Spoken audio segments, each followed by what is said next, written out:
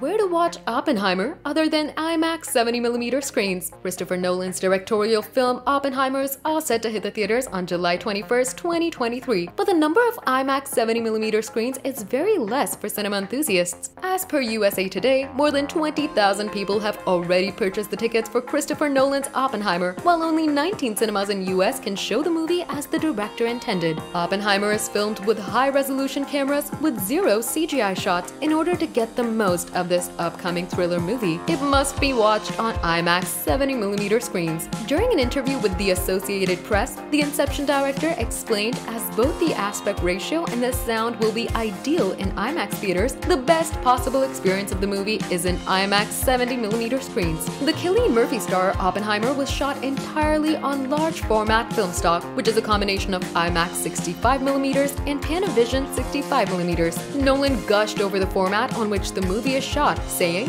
"The sharpness and the clarity and the depth of the image is unparalleled." He further added, "The headline for me is by shooting on IMAX 70mm film, you're really letting the screen disappear. You're getting a feeling of 3D without the glasses. You've got a huge screen and you're filling the peripheral vision of the audience. You're immersing them in the world of the film."